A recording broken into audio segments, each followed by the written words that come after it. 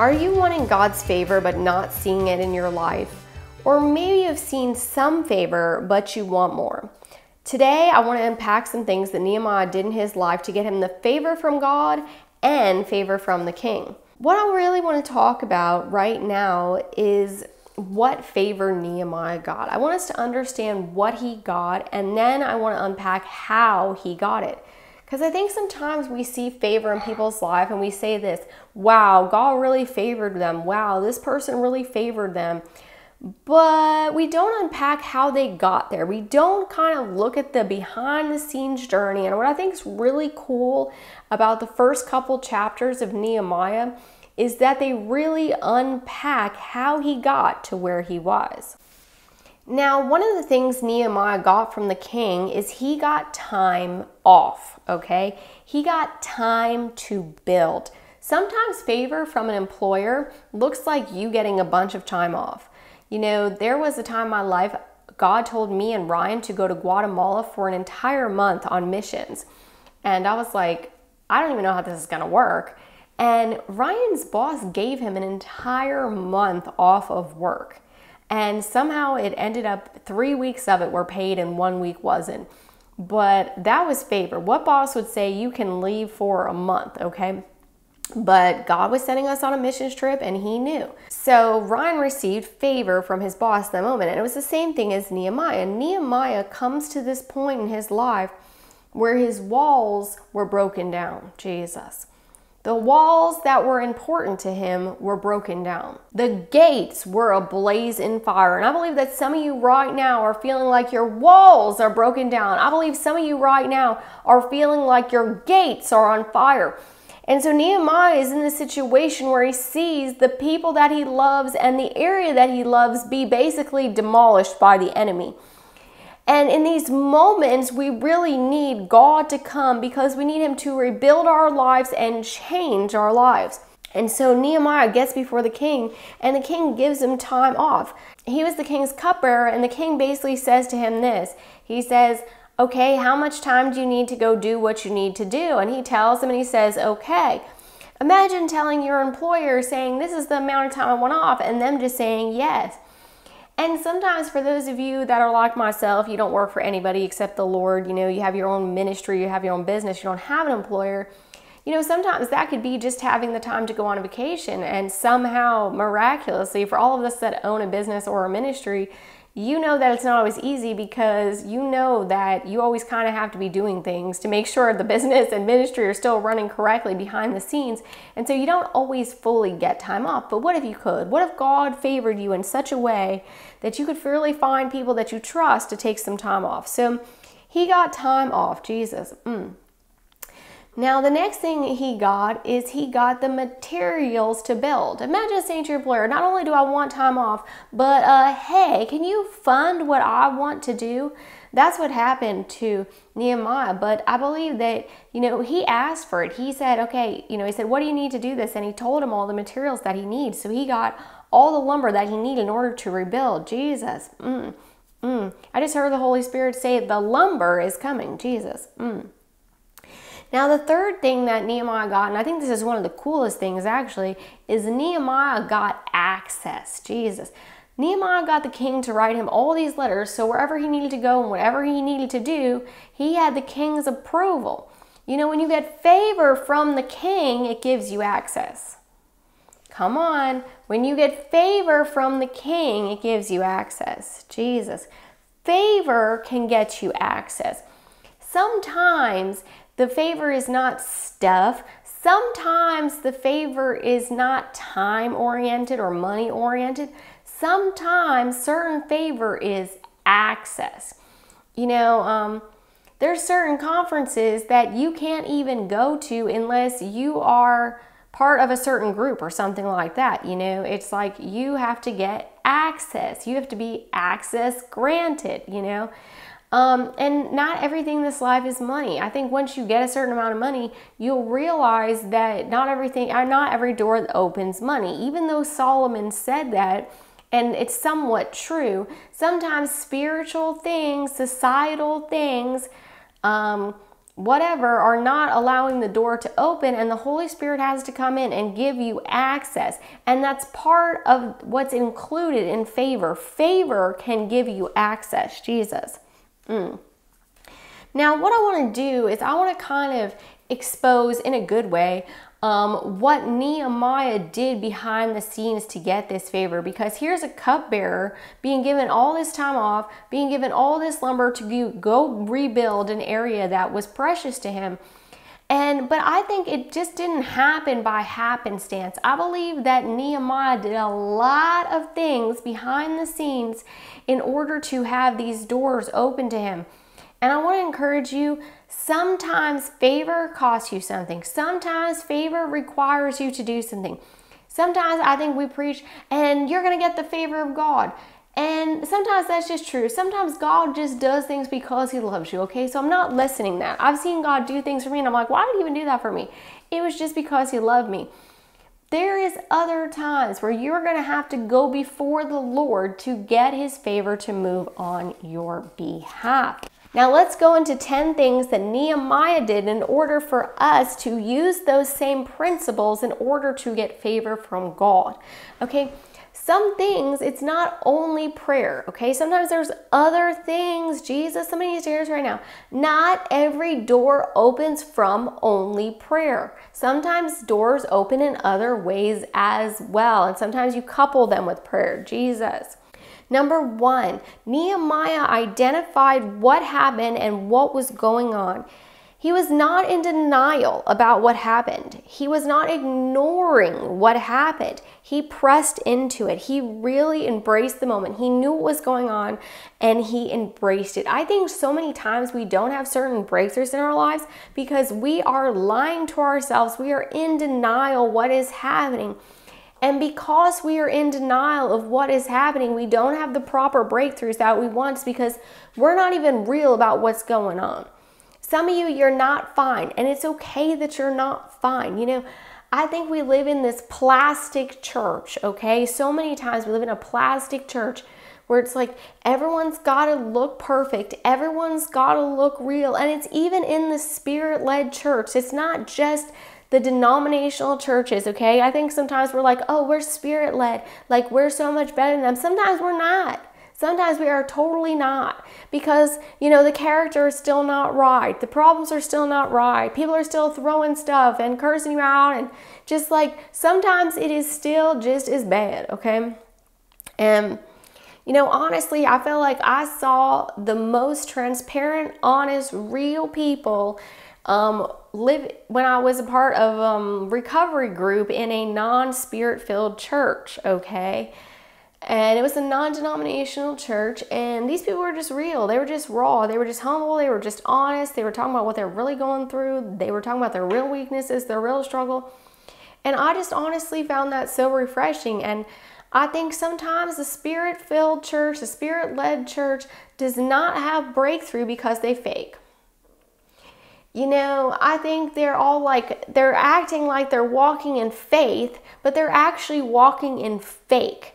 There's a difference between faith and fake, okay? And a mature believer is going to be able to identify the difference between fake and faith. Faith is not ignoring where you are. Faith is believing God for more. You don't have to ignore, I'm not here, I'm not here. Well, you living in denial is not helping anybody get anywhere, okay? Because you might not be dealing with the problems on this level that you need to deal with, Jesus. So step number 1 to getting a favor is really identifying where you are and what is going on. Stop lying to yourself. Stop letting people lie to you, gaslight you, manipulate you to make you think something else is going on. Really know what's going on in Jesus' name. Hallelujah. All right, number 2, mourn for as long as necessary. Now, some of you are going to just ignore this step completely because let's be real, mourning is not fun. It's easier to sit on the couch and eat some Cheetos and watch a show that you like on Netflix and chill than it is for you to really deal with your problems. And some of you, it's not sitting on Netflix. It might be going out with your girlfriends, drinking. It might be shopping. It might be gossiping.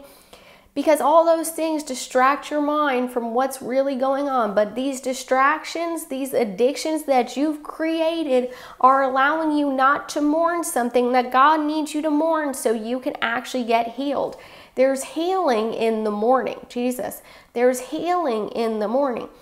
I'm telling you right now, the amount of things I've cried about is absolutely ridiculous. I'm sure it's thousands of things. But I allow myself to be cleansed of all my feelings so I can be empty, so God can really fill me up with what needs to be there. You not mourning a situation is not good, okay? And I don't like mourning. I'm not like one of those people, yes, I enjoy crying and I just want to sit over here and cry all the time. I don't, but I realize that mourning keeps my heart soft, okay? So when I feel pain, I can cry it out. When I, do something I really didn't want to do, I can cry and mourn before the Lord if I need to, whatever I need to do. Just getting it all out of my heart, because my heart being soft allows me to be more sensitive to the Holy Spirit. Why can I speak at conferences and prophesy over everyone in the entire room and be accurate? It is because I allow my heart to be soft, okay? Having a soft heart is so important, Jesus. But it's not just for the prophetic, it's also for breakthrough, because again, you don't even know what's going on inside of you. You have all this built up stuff, and so you're not getting the breakthrough because you ain't even dealing with what's going on inside of you, okay? So number one, identify what happened. Number two, mourn for as long as necessary. If you lost someone, you need to mourn that. You can't just ignore it and stay busy. I always hear people say, just stay busy. No, don't stay busy. Feel it. Deal with it. How many times in the Old Testament do we see that people are mourning? They're mourning for days. They're mourning for a month. They're just getting every feeling of pain out of them. Now, how do you know if you've gone from mourning to depression? Because there is a difference there. Mourning has an expiration date. Mourning ends at some point, okay? Depression goes on and on and on and goes in circles. Now, what will happen is when you're done mourning, you'll feel a peace from the Holy Spirit arise. When that peace arises, the mourning has come out of you and you have completed your mourning season, okay? So unlike the Old Testament, which is very structured, there was times for mourning and stuff like that. Ours is more relational, where the Holy Spirit will arise peace in our hearts again when the mourning needs to be completed, Jesus. And sometimes on the other side, there will be joy, there will be happiness, because everything is out of you, Jesus. Number three, Nehemiah fasted before the Lord. Now, this is a really good one. And what I said here was fasted before the Lord. Don't be fasting to lose weight and think that's a fast breakthrough. Maybe it is for you to lose weight, but that's a health fast. That's not a spiritual fast, okay? Now, I think you need to ask the Holy Ghost how you need to fast. Now, some of you, this is going to be different. It's okay to fast a certain food. Maybe there's a certain food. I've pulled certain foods out of my life before for like a certain period of time. And as I pull it out of my life, say for 30 days or something like that, or 2 weeks or something, it's like I'll feel something behind that, like, ooh, I think I was using that food in an unhealthy way, because there was something hidden under that in my heart that has arose from me letting go of that food. And so fasting also often reveals what's already there. And yes, we all get hangry, but I believe there's sometimes even more than that. You'll start seeing things in your heart come up, and you need to deal with that when you're fasting. But as we fast before the Lord, again, it makes us more sensitive to the Holy Spirit, and it humbles us. It's hard to be super puffed up when you're just relying on the Lord to survive. But from this place of humility before the Lord, I often think that there's a lot of breakthrough there. And so I always say, people will be like, what kind of fast should I do? And I always have a very simple answer to that. And it's the fast that the Holy Spirit has told you to do. I don't personally think doing this kind of fast over this kind of fast is more holy than the other, because everyone's in different seasons of life, and everyone's body is different, and everyone's health is different, and everyone's addictions are different. And so doing the fast that the Holy Spirit has prompted is going to be that fast that opens doors for you specifically, Jesus. All right, number 4, pray and pray daily, Jesus. the Bible says that Nehemiah prayed daily over this situation. This was not something he prayed about one time. He continued to pray over this. And I think in our culture, it's important to go from this place of hoping to praying. Because as we pray daily or consistently over something, God reveals to us more and more about the situation. I don't know how many times I've been in prayer over the same situation, and God will have me look at it a little bit different way that time in prayer, or God will give me one more step to go towards it. And so it's those little things that you get in prayer when you consistently pray over something that are needed for especially big breakthroughs. I'm not talking about like you lay hands on someone and they're healed instantly. That's not what I'm talking about. I'm talking about like you need this huge door to open. You need this abusive situation to stop. You need a new relationship, something that you can't just lay hands on and it's fixed. Like not that kind of thing, And it doesn't mean you shouldn't pray daily over healing or something. I believe you can do that, of course. But I believe a lot of that stuff can just happen instantly because that's part of like being God's child. That's our bread, But at the same time, there's some things and certain healings too, where you have to pray over it every day. And God will give you a little bit of information. And sometimes it's not the information we want. Sometimes you'll be having a stomach ache for 3 months and God's like, you need to stop eating this thing. It wasn't someone laying hands on you. It was don't eat this food anymore. And you might not like that answer, but sometimes that's just the answer he gave, Jesus. So I think we should consistently pray over things. I also think another thing praying over things daily or consistently does is it shows us what demons and principalities are blocking that breakthrough.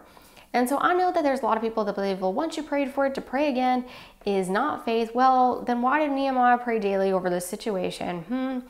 I don't believe that. I believe that you can have faith and continue to pray for more information regarding the situation. So some of you get back in the prayer closet. You didn't pray about it enough, okay? Because as you continue to do, it starts to shake a little bit. You start to get some of the pieces of the puzzle. Jesus. All right, number 5, exalt God, okay? Nehemiah exalted the Lord. He magnified his name. Jesus, hallelujah. God, we exalt you, Lord. We just pray that our situation change. We have situations, Lord, that only you can change. There's things in our lives that there's no way in our flesh that we could change them, God. There's no way that we could move this mountain in our flesh, God, but only you can move it. We just magnify your name because you are the God that moves. You are the God that changes. You are the God of more than enough. You are the God that's going to get us out of this situation, God. You are the God that's moving us right now. You're moving. I keep hearing the word moving. You're moving us right now. As we exalt the Lord, we get in more faith, we get in his presence, and both of those things can change things. So we see Nehemiah exalt the Lord, and I think that's a key to favor as well. Because, think about it in the natural. If God was just a random person, which he's not, but you know what I mean?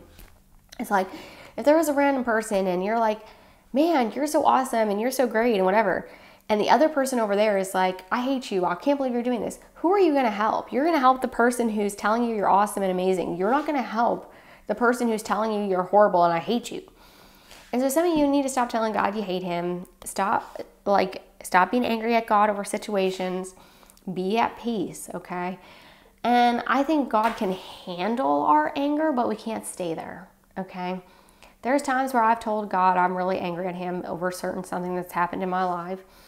I've had situations where I'm just like, I really don't understand why you did that. Like, I'm really angry about it, or you didn't show up or something like that. It felt like you didn't show up even if you did in a way I don't understand. And I've told him that I was angry, but I can't stay there. I can't stay in that place constantly, okay? So you have to move on to the next place, Jesus. Number 6, Nehemiah had good character. Kind of. We'll get into this in a minute, but let's just say for the sake of this, Nehemiah had good character. It says in Nehemiah 1:5 that Nehemiah followed the 10 commandments. So we see his character as part of this promise as well. And I think character does have something to do with favor. And we can run around the church all day long and have horrible character and maybe not get the same favor from God. Again, God still bestows his grace on sinners, but sometimes after walking with the Lord for a certain amount of time, he expects a certain level of maturity from us. This is also mirrored in Psalm 35. For the Lord is a sun and a shield. The Lord bestows favor and honor. Listen to this verse. No good thing does he withhold from them who walk uprightly. Okay? So you'll be like, well, where's my good thing? Are you walking uprightly? If you have asked God, where is my good thing? Are you walking uprightly? Now, sometimes there's Kairos moments. Sometimes there's Zimon moments, where it's like these divine moments that happen and you're waiting on your breakthrough and those kind of things. But there's also some times where you not walking uprightly with the Lord is really stopping your favor. Sometimes you just got to look in the mirror and say, what am I doing, Jesus? Number 7 is that we love God. And I think not just from an intellectual sense we love God. Yeah, I love God. Do you? Like in an emotional sense, in a heart sense, do you love God? You got to ask yourself that question because it says he gives mercies to those that love him. Another tip we see with Nehemiah was that he, and this is verse 6, was that he was sin aware and repentant. We see that it says him and his father's house were sinning. So even though he was keeping the 10 commandments, there was other things that he was doing outside of those things that were causing him to be in sin and his father's house to be in sin as well. And so I think there's levels of dealing with sin. I think the first one is sin awareness, awareing that we're sinners, there's some people, I swear, like they are so, and this might sound mean, but they're just so unaware of their sin. Like they don't think they are sinning. Like they don't understand, how could I sin? I'm a Christian. I'm like, well, that's ridiculous. That's absolutely ridiculous. That's a ridiculous theology. And often people caught up in that theology are very prideful. And because they think they could not sin, Even Paul says, I do the wrong thing sometimes. Paul, the Apostle Paul says that. And so it's like, you think you're more holy than the Apostle Paul? Get out of here. Just get out of here, okay? And so it's just a ridiculous theology. But being sin aware is one thing. Being repentant is another thing. And so I would say that's stage 2. Being aware is a good stage. That's a good stage to be at. Being repentant is an even better stage because we come before the Lord, we say, God, I've messed up. I've done X, Y, and Z thing. Please forgive me, restore me, whatever you need to say to him, get it all out. Sin eradication is where the church needs to be. Jesus. And, I heard Mike Bickle talk about this years ago. This was probably, God, I don't know, 13, 14 years ago, something like that. I was at this conference and I heard Mike Bickle talking about getting to this place of sin eradication. And I had never heard anyone use that phrase before, so I have to give him credit for that because I thought that was a really good phrase. But it's just like moving on from this place of repentance, because that's like sin awareness is step 1, repentance is step 2, sin eradication is step 3. Where that sin is completely out of your life and never returns ever again. That's where the church needs to be. That's where the pure and spotless bride needs to be. We need to move from repentant to sin eradication. And because here's the thing, sometimes repentance is almost an excuse. Like, I know that sounds bad. It's like, oh God, I'm so sorry. Are you? Are you really sorry if you just keep doing it again? Think about like a physical abuse victim, right? It's like, her husband punches her in the face, and I know some of you think that's sexist. Okay, so the wife punches the husband in the face, whatever. One spouse punches the other spouse in the face, right? And then it's like, then what happens after that? It's like, you say, I'm sorry, right? Oh, I'm sorry, I punched you in the face, like whatever. And then next week you punch them in the face again. Oh, I'm sorry. And then the next week you punch them in the face again. And at the end of 6 months, every week you have punched them in the face again. Are you really repentant? Are you really sorry? I believe there's a difference between repentance and sin eradication. And I believe as you move to that higher level of repentance, you're going to see more breakthrough. And so it's not easy to move to those higher levels where you really say, I'm never going to do this again. Where you say, I'm never going to masturbate again. And some of you think that's not a sin. Well, talk to the Lord about it. And where you really move to this place of saying, I'm never going to drink drunkenly ever again. Where you really move to this place of I'm going to stop defiling my body. I'm going to see it as a temple of God. Whatever it is for you, everyone's sin, this thing they struggle with is different. But it's just like, I think that the more we take out of our lives, that are not God, the more we see favor and breakthrough in our lives. Because it's like, what is that doing? It's basically getting demons going. Because as we enter into sin, we entertain demons. And so it's kind of like, because think about this simply. You're like, well, I wasn't entertaining demons. Yeah, what voice told you to do that? Probably a demon. So you've just entertained that demon.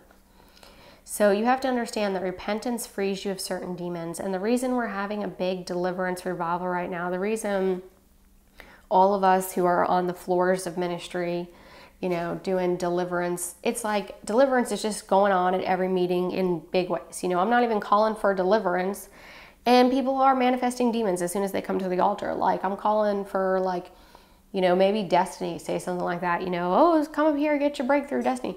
And demons are just manifesting on the altar, because the thing is, people are just given into so much sin because they just they just keep going on, and they don't do eradication, they just do sorry repentance. And so I believe the true meaning of repentance is sin eradication when you get into like the Greek and Hebrew and stuff. But for our cultural sake, I think we have to say that we've almost used the word repentance too lightly, and we might have to start saying sin eradication, because I think that's where we need to go. Jesus. All right, I can go on and on with that, so I'm going to go to the next one. Number 9, remember the promises of God. Nehemiah reminds the Lord of the promises that were spoken of the people of God. Now, I know this sounds weird, because like God's not going to like forget or something. Like, God's not like unaware of like the promises he spoke. God knows everything. So to think that God is just like, oh, I have no idea I said that. Of course he said that. He's not some delusional person. Like, he knows that he said that. But I think it increases our faith as we go before the Lord. And I also think it allows you to have conversations with the Lord about your promise and destiny, and kind of helps you navigate coming out of something. And so I think a practical way that we could do this is to just keep the promises we feel like God has spoken over our lives somewhere where we can see them, somewhere where we review them regularly or something like that. Maybe you have a certain binder that you look at weekly or daily, or you have them on the wall, or you have them on the, in your car somewhere, you have them in the mirror when you're getting ready for the day, like whatever, somewhere where you can see them is really important. And so I've noticed in my life, when I can clearly see the promises from God, I will move so much more quickly towards them than when it's just like somewhere in a drawer somewhere. And so I try to be intentional about having it in a place that I can see it daily. Jesus. Number 10, he was specific. And this is in verse 1:11. He actually specifically asked for favor with the king from God. And so I think sometimes we're like, and wow, Nehemiah just got favor from the king. Wow, look what God did. It's like, he asked for that and God answered him. But I like that they kind of say that this was at the end of the chapter. It was kind of like right before we go into him having the moment. It's kind of like he did all these things first. He dealt with things first. And then he says, God, please prosper me this day and grant me favor with the king, because he knew that the king could be the one that would give him what he needed. And we see that he was also prepared. This is an extra nugget. I wasn't going to say this, but this is an extra thing. But he was also prepared. And I think that's so interesting, because it's like the king said, how long are you going to be gone? He was able to answer him. He said, what are you going to need? He was able to answer him. He was able to quickly tell him, I want the access to these certain places and things. And it was just like, he already knew if he got the opportunity to speak with the king, what he was going to say. I used to work in the television industry. For those of you who are new to my channel, I used to be a television producer at many big corporations. And being in television news was a very fast-paced job. I mean, 30 seconds could change everything. It was really, to live like that, it's absolutely hard and crazy. And for all of you still in the industry, God bless you. May God keep your strength in Jesus' name. But it was a really hard industry to work in. But sometimes you only had a minute or two to have a certain opportunity. You know, I've personally interviewed, Governor Charlie Crist, or former Governor Charlie Crist. I interviewed Rudy Giuliani personally. I've interviewed Al Roker personally. And some of these interviews I got, you might only have a few minutes to get the interview because these are busy people. These are not people that just sit down and talk with somebody like me. Maybe if you're on like a big television network, like, you're sitting down on national NBC or something like that, maybe so, but like local stations sometimes, maybe not. And so you might not always have like access to these people for very long, and you need to know what you're going to say, how you're going to say it, and whatever. And I had to be ready. Like, I knew I'm going to try to get, this person to talk to me, and I know what I'm going to say to them, because in 5 minutes they might be gone and the interview has been lost.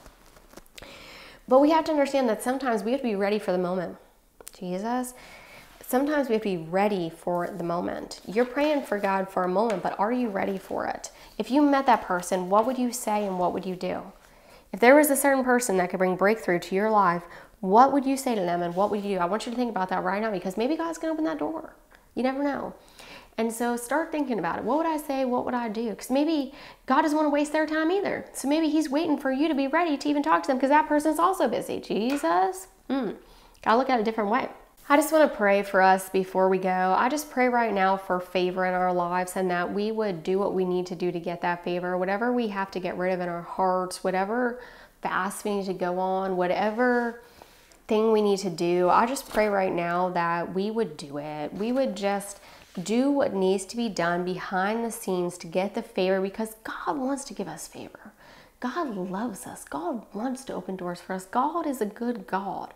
But what do we have to do behind the scenes to get those doors to open? Jesus.